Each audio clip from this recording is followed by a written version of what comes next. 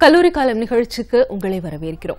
தஞ்சை தமிழ் பல்கலைக்கழகம் ரொம்பவே பாரம்பரியமிக்க ஒரு பல்கலைக்கழகம். இந்த பல்கலைக்கழகம் அப்படின்னு எடுத்துக்கிட்டோம் அப்படின்னா பெரும்பாலானவர்களுக்கு இங்கு தமிழ் மட்டும்தான் கற்றுத்தரப்படும் அப்படின்ற ஒரு புரிதல் இருக்கு.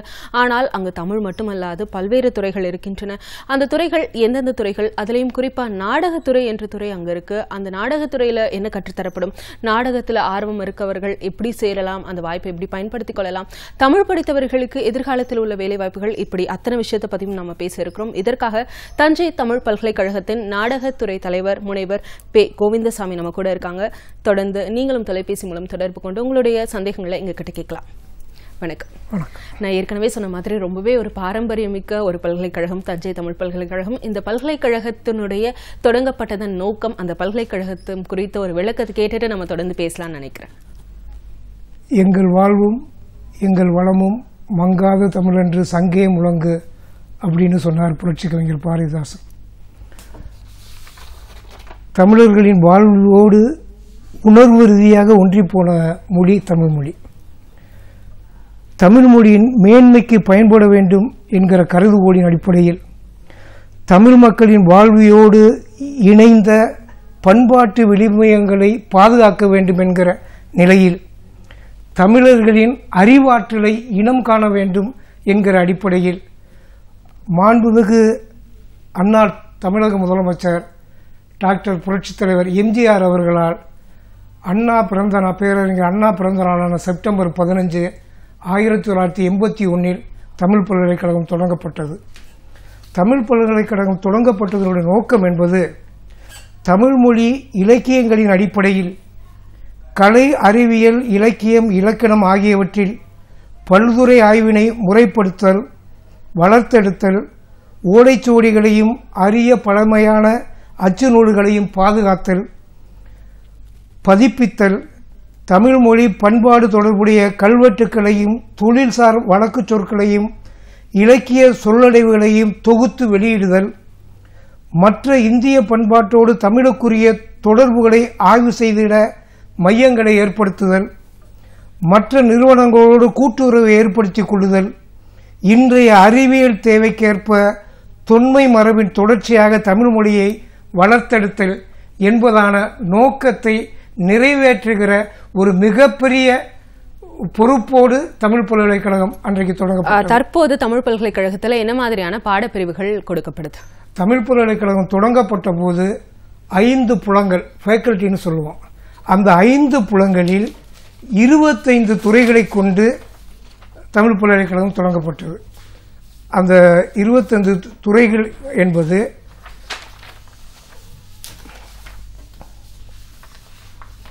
இல்ல, நீங்க தற்போது என்னென்ன பாடப்பிரிவுகள் இருக்கு அப்படின்றத கூட நம்ம பேசலாம் நினைக்கிறேன். அதாவது கலைப்புலம், கலைப்புலத்தில் சிற்பத்துறை, நாடகத்துறை, இசைத்துறை. தொடங்கப்பட்ட போது ஓவியத்துறை இருந்தது, தற்போது அது இல்லை. அதுக்கு அப்புறம் சுவடிப்புலம், சுவடிப்புலத்தில் ஓலைச்சுவடித்துறை, அரிய கையெழுத்து சுவடித்துறை, கல்வெட்டு மற்றும் தொல்லியல் துறை, கடல்சார் வரலாறு, கடல்சார் தொல்லியல் துறை. இது சுவடிப்புலம். அதுக்கடுத்து வளர்தமிழ் புலம்னு இருக்கு. இந்த வளர்தமிழ் புலத்தில் அயல்நாட்டு தமிழ் கல்வித்துறை, மொழிபெயர்ப்புத்துறை, அகராதியல் துறை, சமூக அறிவியல் துறை, அறிவியல் தமிழ் மற்றும் தமிழ் வளர்ச்சித்துறை, கல்வியியல் மற்றும் மேலாண்மை துறை. இது வளர்தமிழ் புலம். அதுக்கடுத்து மொழிப்புலம். மொழிப்புலத்தில் இலக்கியம், மொழியியல், தத்துவம், பழங்குடி மக்கள் ஆய்வு மையம், நாட்டுப்புறவியல் துறை, இந்திய மொழிகள் மற்றும் ஒப்பிலக்கிய பள்ளி. இது மொழிப்புலம். அடுத்து அறிவியல் புலம். அறிவியல் புலத்தில் சித்த மருத்துவம், தொல் அறிவியல் துறை, தொழில் மற்றும் நில அறிவியல் துறை, கணிப்பொறி அறிவியல் துறை, சுற்றுச்சூழல் மற்றும் மூலிகை அறிவியல் துறை, நூலகம் மற்றும் தகவல் அறிவியல் துறை. இது மாதிரி 5 புலத்தில் 25 துறைகளை கொண்டு தமிழ் பல்கலைக்கழகம் இயங்கிட்டு இருக்கு.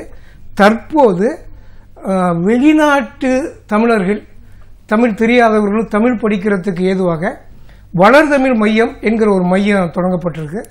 அதே மாதிரி தமிழ் பண்பாட்டை, தமிழ் பண்பாட்டோடு ஊடாடி கொண்டிருக்கிற நாடகம், இசை, நாட்டியம், இந்த படிப்புகளை சொல்லிக் கொடுப்பதற்காக தமிழ் பண்பாட்டு மையம் என்கிற ஒரு மையம் இருக்கு. தொடர்ந்து பேசலாம். நேர்கள் தொலைபேசி இணைப்புல இருக்காங்க. வணக்கம், யார் எங்க இருந்து பேசுறீங்க?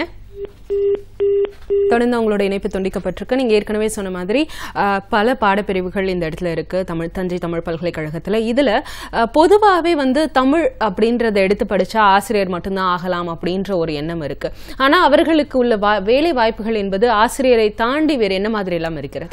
நான் சொல்றது எல்லாருக்கும் புதுசா என்கிட்ட படிக்கிறதுக்கு அறிவுரை கேட்கறவங்கள்ட்ட எது படிக்கிறங்கிறது முக்கியம் இல்லை, அதை எப்படி படிக்கிறதா முக்கியம்னு சொல்லுவேன். நீங்க தமிழ் இல்லாம பிற பாடங்கள் பௌதிகமாக இயற்பியலாக இருக்கட்டும், வேதியியலாக இருக்கட்டும், மேலாண்மையாக இருக்கட்டும், எந்த பாடங்கள் படித்ததுக்கான வேலைவாய்ப்புகள் என்னென்ன இருக்கோ இது எல்லாமே தமிழ் படித்தவங்களுக்கு இருக்கு. நீங்கள் இப்போ டிஎன்பிஎஸ்சி என்று சொல்லப்படுகிற அந்த அமைப்பு நடத்துகிற அந்த குரூப் 1 குரூப் 2 அந்த எல்லா தேர்வுகளுக்கும் உங்களுக்கு கல்வி தகுதி என்பது ஏதேனும் ஒரு பட்டப்படிப்பு தமிழ் படித்தவங்களும் எழுதலாம். நிறைய தமிழ் படித்தவர்கள் இது மாதிரி போட்டித் தேர்வுகளை தேர்வு பெற்று வேலைக்கு போகிறாங்க. நமக்கு என்ன சிக்கல்னா இது செய்யலாமுங்கிற அந்த புரிந்து உணர்வு நம்மள்கிட்ட இல்லை. தமிழ் தானேங்கிற ஒரு இலக்காரம் இருக்கே தவிர.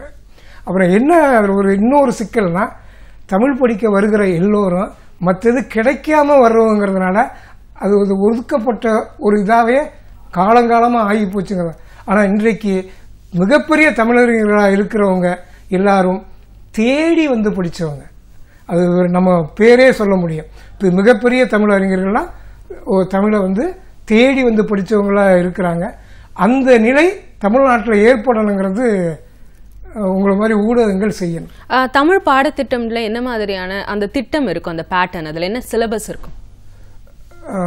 இப்போ இலக்கியம் என்று சொன்னால் சங்க இலக்கியம், இலக்கணம், நன்னூல், தொல்காப்பியம், நவீன இலக்கியம், நாடகம். தொடர்ந்து பேசலாம் சார். நேயர் ஒருவர் தொலைபேசி இணைப்புல இருக்கிறார். வணக்கம், யார் எங்க இருந்து பேசுறீங்க? வணக்கம். ஹலோ. சொல்லுங்க மேம். இது எங்க பையன் 413 மார்க் வாங்கியிருக்காரு. தமிழ் படிக்கலாமா அப்படின்னு சொல்லி கேட்கணும். நிச்சயமா உங்களுக்கான பதில விளக்கத்தை சார் கொடுப்பாங்க. தொடர்ந்து உங்களுக்கு வேற ஏதாவது சந்தேகம் இருக்கா? நீங்க உங்கள்கிட்ட தமிழ் பல்கலைக்கழகத்தில் தற்போது வந்திருக்கிற எங்களுடைய துணைவேந்தர் பதவிக்கு வந்ததுக்கு பிறகு இந்த இன்டெகிரேட்டட் கோர்ஸ்னு சொல்லுவோம், ஒருங்கிணைந்த முதுகலை பாடம். தமிழில் 5 ஆண்டு ஒருங்கிணைந்த முதுகலை பட்ட வகுப்பு இந்த ஆண்டு தொடங்கியிருக்கிறோம். அதில் என்ன ஒரு முக்கியமான அம்சம்னா எங்களுடைய துணைவேந்தர் சொன்னது 5 ஆண்டு படிப்பில் 3 ஆண்டு முடிச்சுட்டா இளங்கலை முடிச்சது மாதிரி அர்த்தம். ஏன்னா பிஏ தமிழ் படிக்கணும், பிஏ லிட்டு படிக்கணும்னா 3 ஆண்டுல அந்த படிப்பு முடிஞ்சிருது. அந்த ஒருங்கிணைந்த படிப்பு சேர்றவங்களுக்கு 3 ஆண்டுல எல்லாம் அவங்க தேர்ச்சி பெற்றுட்டாங்கன்னா அந்த இளங்கலை பட்டத்தை கொடுத்துடலாம். அதுக்கப்புறம் அவங்க முதுகலை பட்டத்துக்கு படிச்சுக்கிட்டு இருக்கலாம். எதுக்கு அதை கொடுக்கணும்னா இளங்கலை பட்டம் முடிச்சுட்டா அவங்க போட்டித் தேர்வுக்கு தயாராகிக்கலாம். அந்த வாய்ப்பை நம்ம வழங்கணும்னு சொல்லி இந்த ஆண்டிலிருந்து ஒருங்கிணைந்த முதுகலை பட்ட வகுப்பு தமிழ்லையும் வரலாறுலையும் தொடங்கி இருக்கிறோம். இதற்கு கல்வி தகுதி +2 முடிச்சிருந்தா போதும். ஒரே ஒரு இது என்னன்னா மொழி பாடமாக தமிழ் படிச்சிருக்கணும். மொழி பாடமாக தமிழ் படித்திருக்கிற மாணவர்கள் +2 முடிச்சவங்க தமிழ் பல்கலைக்கழகத்தில் ஒருங்கிணைந்த தமிழ் முதுகலையும் ஒருங்கிணைந்த வரலாறு முதுகலை படிக்கலாம். ஆமா, ரொம்பவே முக்கியமான ஒரு கோர்ஸா இந்த திட்டம் கொண்டு வந்திருக்கீங்கன்னு நினைக்கிறேன். அதாவது இப்ப எம்எஸ்சி கம்ப்யூட்டர் சயின்ஸ் இன்டகிரேட்டட் 5 வருஷம் படிக்கிற மாதிரியே நீங்க தமிழ்ல கொண்டு வந்திருக்கீங்க. +2 முடித்த மாணவர்கள் நேரடியா தமிழ் 5 ஆண்டுகள் பிஜி. சரியா சொன்னீங்க. எல்லா பல்கலைக்கழகங்களும் சயின்ஸ்ல தான் இன்டகிரேட்டட் கோர்ஸ் வச்சிருக்காங்க. ஆமா, பாரதிதாசன் பல்கலைக்கழகத்தில் ஹிஸ்டரியில இன்டகிரேட்டட் கோர்ஸ் வச்சிருக்காங்க. நான் இங்கே ஆட்சிக்குழு உறுப்பினர் இருந்த போது இந்த சிக்கல் இந்த 3 ஆண்டு முடிச்ச உடனே ஒரு டிகிரி கொடுக்கலாங்கிறத பேசி குடிச்சதுனால எங்க துணைவேந்தர் வந்ததுக்கு பிறகு இதை ஒரு கனவு திட்டமா செய்யணும்னு சொல்லி இன்றைக்கு விளம்பரம் கொடுத்தாச்சு. இப்ப எப்போல இந்த மாணவர்கள் விண்ணப்பிக்கலாம், என்னைக்கு வரைக்கும் விண்ணப்பிக்கலாம்? இப்போ விளம்பரத்தில் 20ஆம் தேதி இறுதி நாள்னு போட்டிருக்கோம். மாணவர்களுடைய வருகையை பொறுத்து துணைவேந்தர் நினைச்சா நீட்டிக்கிறதுக்கான வாய்ப்பு இருக்கு. தமிழ்நாடு தஞ்சை தமிழ் பல்கலைக்கழகத்தோட இணையதளத்துல பார்த்தா அதனுடைய விவரங்கள் எல்லாமே தெரியும். நம்ம ஏற்கனவே பேசுற மாதிரி தமிழ்ல இருக்கக்கூடிய பாடத்திட்டம் என்ன, இப்ப நீங்க சொன்ன அந்த இன்டகிரேட்டட் கோர்ஸ் அப்படின்றது எப்படி இருக்கும்? இன்டகிரேட்டட் கோர்ஸ் என்பது அந்த முதல் 3 ஆண்டுகள் இளங்கலை பட்டம். அதுக்கு நம்ம மற்ற கல்லூரிகளில் பிஏ தமிழுக்கு என்ன பாடத்திட்டம் வச்சுருக்கோமோ அதே இது இருக்கும்.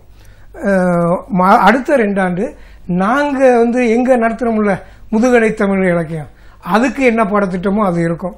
இது எல்லாமே அதிலிருந்து கொஞ்சம் வேறுபடுத்தி புதிய செய்திகளை அவங்களுக்கு கற்றுக்கொள்வது மாதிரி பாடத்திட்டத்தில் ஒரு புதுமையில புகுத்துங்கிறது எங்கள் துணைவேந்தருடைய விருப்பம். அந்த பணி நடந்துகிட்டு இருக்கு. இன்னும் ஒரு 10 நாளையில் முழுமையான பாடத்திட்டம் ஆன்லைன் அது எங்க வெப்சைட்ல போட்டுருவோம். தொடர்ந்து பேசலாம். நேரு ஒருவர் தொலைபேசி இணைப்புல இருக்கிறார். வணக்கம், யார் எங்க இருந்து பேசுறீங்க? வணக்கங்க, நான் பல்லடத்துல இருந்து சுந்தரேசன் பேசுறேன். சொல்லுங்க. இப்போ நான் பாத்தீங்கன்னாங்க டிஸ்டன்ஸ் எஜுகேஷன்ல 3rd இயர் பிலிட் படிச்சுட்டு இருக்கிறேங்க. சரி. பிலிட் தமிழ். சரி. இப்போ நான் பாத்தீங்கன்னா ஃபர்ஸ்ட் இயர் ஜாயின் பண்ணும்போது அண்ணாமலை யூனிவர்சிட்டியில அந்த அப்ரூவ்டு கோர்ஸா தான் அது இருந்ததுங்க, அக்ரெடிட்டடா தான் இருந்தது. இப்போ அண்ணாமலை யூனிவர்சிட்டிக்கு அந்த நேக் பாயிண்ட் இல்லாதனால அப்ரூவ்டு கொடுக்கல இந்த வருஷம். சரி.